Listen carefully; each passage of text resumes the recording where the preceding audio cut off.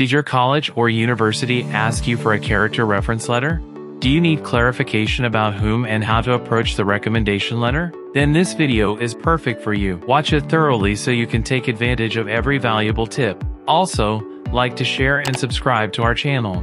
What is a character reference letter? Specifically, it is just like a letter of recommendation you receive about your character, personality, skill, behavior, and ethics. From whom should you ask for a character reference letter? If you are seeking it for admission to college or university, you can ask it from a friend, relative, etc. If you are going to present it to your employer, they mostly prefer it from past colleagues, managers, or a senior profile. How will you ask for a character reference letter? This is crucial as not everyone will be eager to provide you with such a letter instantly. There are some tips that you can apply while asking for it.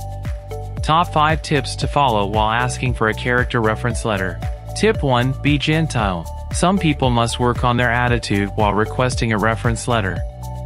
This will negatively impact the person you expect the favor from. Thus, when you are approaching for help, be gentle and humble. Tip 2. State the need. No one will value words unless you create an impression of their necessity. Thus, highlight the urgency and importance of the character reference letter to you. Tip 3. Make the other person feel special. Tell the person that their recommendation will add significant value to you. Also, state the reason for choosing the person over anyone else. Tip 4. Request your expectation. You always need to state your expectations. Otherwise, the other person might end up with something which might dissatisfy you.